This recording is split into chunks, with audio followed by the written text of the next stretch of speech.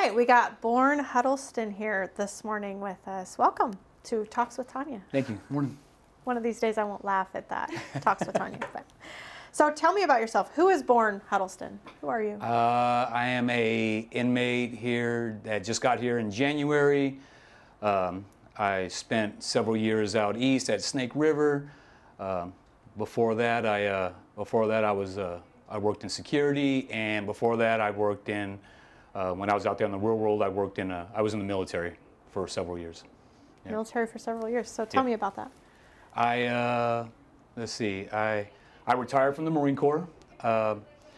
I spent time in the infantry, aviation and safety, and back to the infantry. I served in Desert Storm, Djibouti, Bangladesh, Iraq, and Afghanistan on multiple deployments. Well, first and foremost, thank you for your service. Thank you.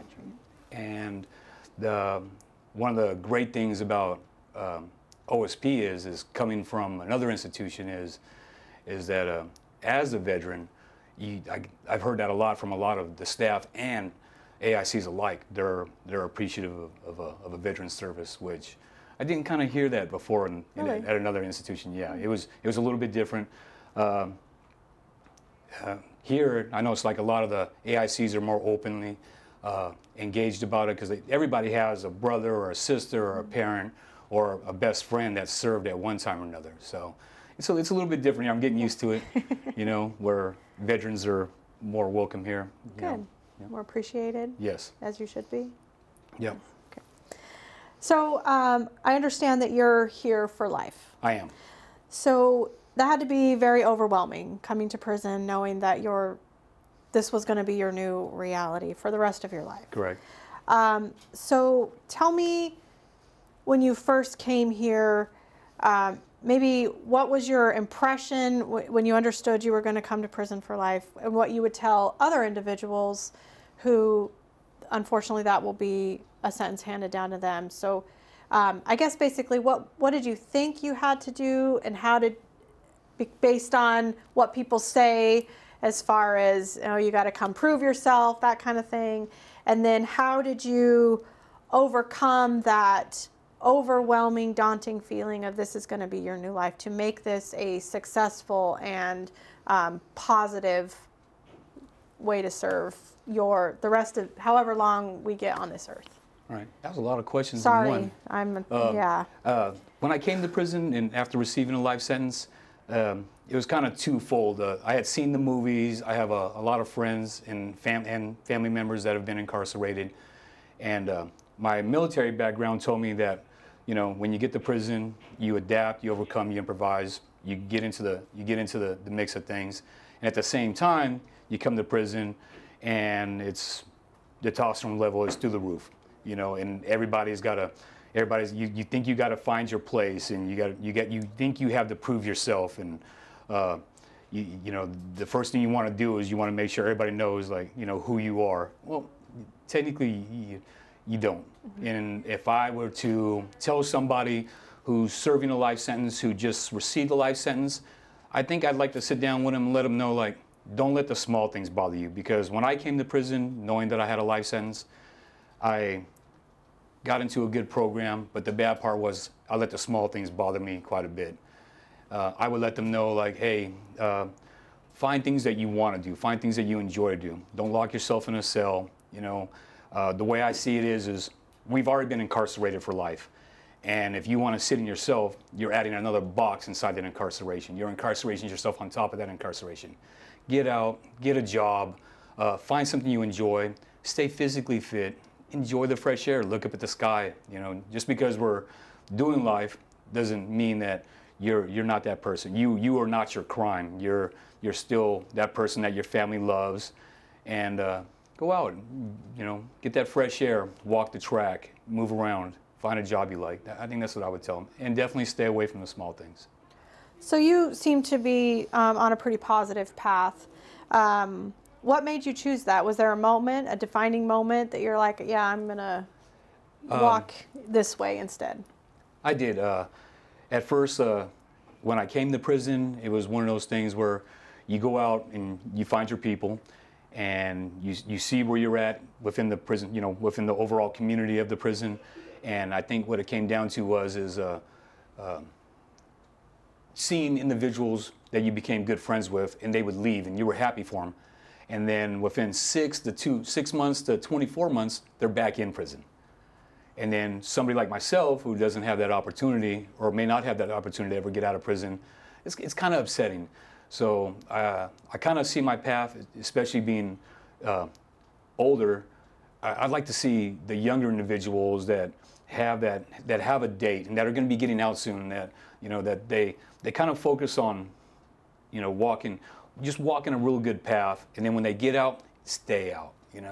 It's just one of those things. So if I can help them in any way, and they can come talk to me, and if I can send them in a direction that they need to go in, that'll keep them from coming back from prison, I'd prefer to do that. And I think that's, and at the same time, that's positive for me. It's positive for them.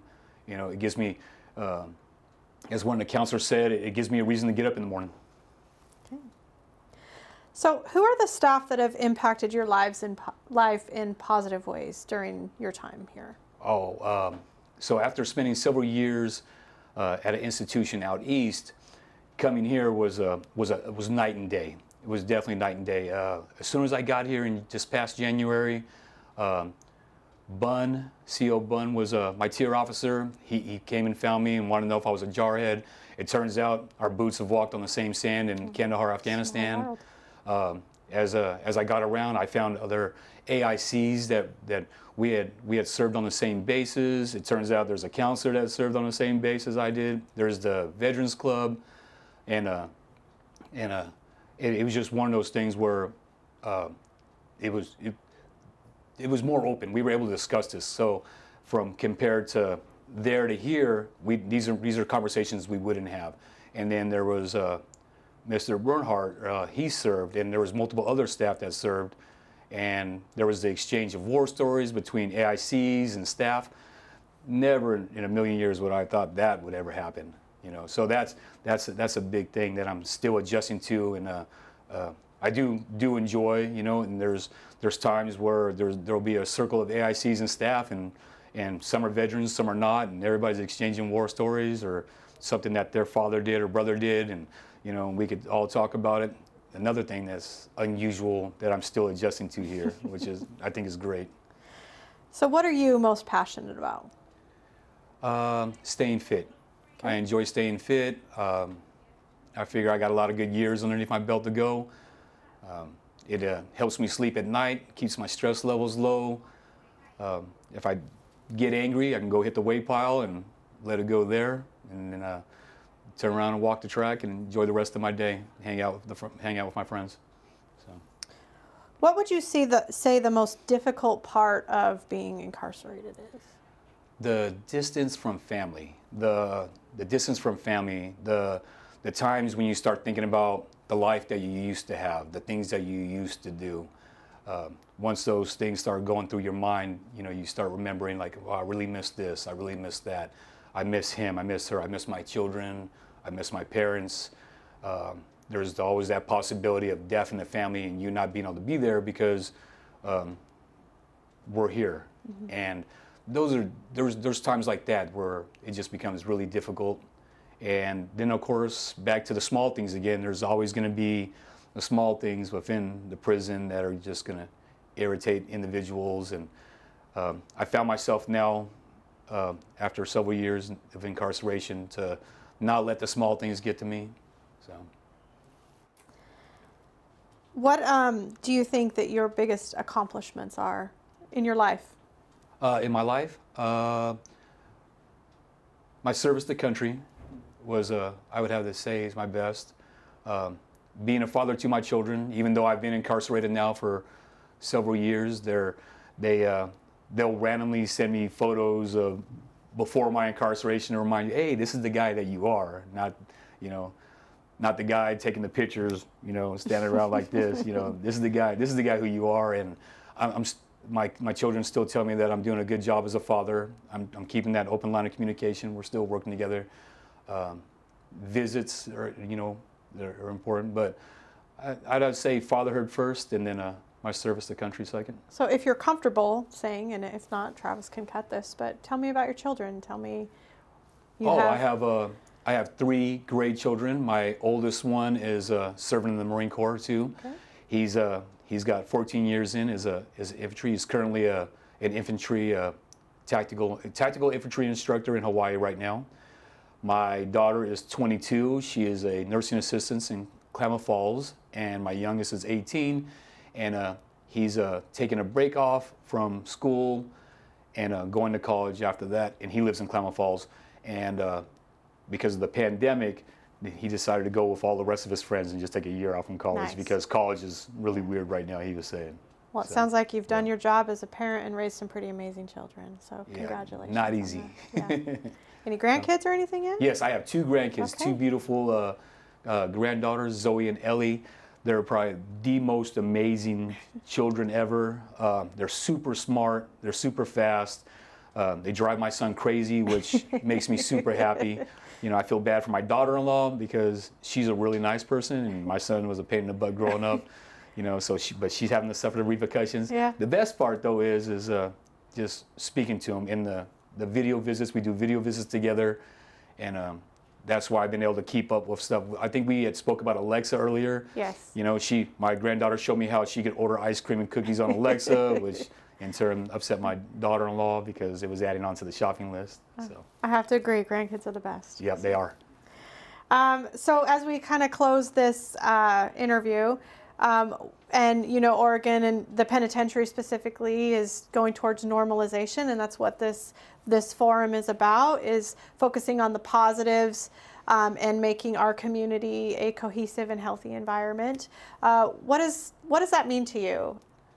How do we make our community in here, or how are we making our community one community? Well, since arriving here in January and hearing how it was prior to January, what I have learned is that we can now openly engage in conversation with staff. And before, what I'm used to, it's not. You know, it's come out here, face the wall. You know, we're going to sit down at a desk and we're going to talk. But it's not an A and B conversation. It's just an A conversation. Now we can openly engage in conversation.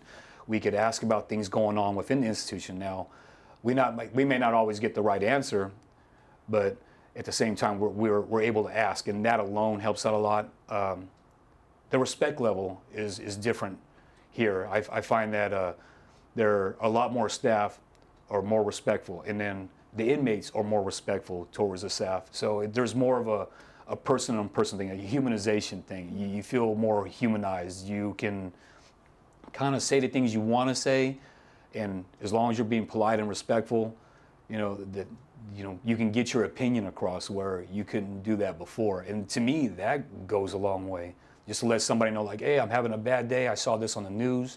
You know, what do you think about it? You know, and you know, there's always going to be things that upset people, but at the same time, just being able to converse, you know, from one person to another, and for an inmate to talk to a staff, or a staff to be able to talk to an inmate and just say, hey, what's going on? Are you doing okay? You know, is a big deal. And if we were out in the real world, our support system out there would do the same thing. They would, hey, are you doing okay? Hey, do you want to talk about this? Hey, can I talk to you about this? You know, so it's now there's more of it's engaged, or it's not all of them against all of us and all of us against all of them. You know, I see AICs that are being respectful to each other. I see AICs that are engaging with each other respectfully, saying, you know, I hope you're having a good day. Hey, have a good day. You know, and that's something you don't usually see too often. Depending on the setting, you wouldn't see it too often. So. Well, thank you for your time today and telling us your story, and it was wonderful meeting you for the first time. Thank you for inviting me on Tonya Talks, and thank you. Thank you.